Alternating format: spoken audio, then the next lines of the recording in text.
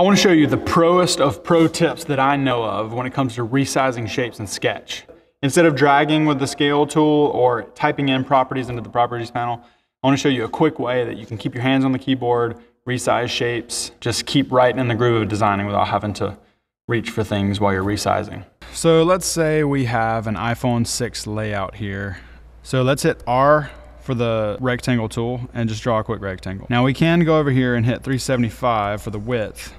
But what happens if we need to make some quick adjustments? What happens if we want to make this 10 pixel margin on each side? Instead of shifting this over and then grabbing and dragging this over, or even taking off 20 pixels, whoops, that was only 10. What we can do is pull this all the way over and hold Command and Shift and then nudge this 10 pixels. And that's gonna update your width 10 pixels at a time. Now you can just hold Command and nudge to change the width 1 pixel at a time. You can also do this vertically as well and change the height.